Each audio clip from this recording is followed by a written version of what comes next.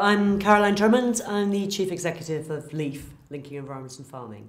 When it comes to the delivery of public goods and really trying to create a long-term ownership, there are principally four ways of doing this. The first is the importance of the sort of show and tell us approach, how to.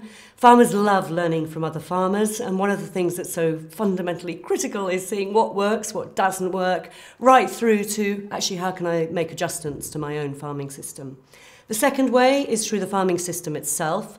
For us, that's integrated farm management, bringing together across the whole farm the best of traditional methods and the best of modern technology, accounting for productive agriculture, improvement of soil, water quality, right through to biodiversity, animal husbandry and crop health.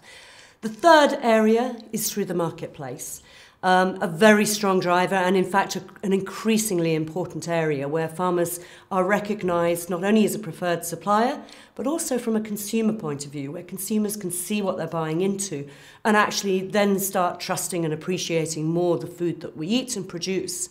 And then, of course, the final area is legislate. It's an area of last resort because if we want to drive real change, it has to be by inspiring ownership.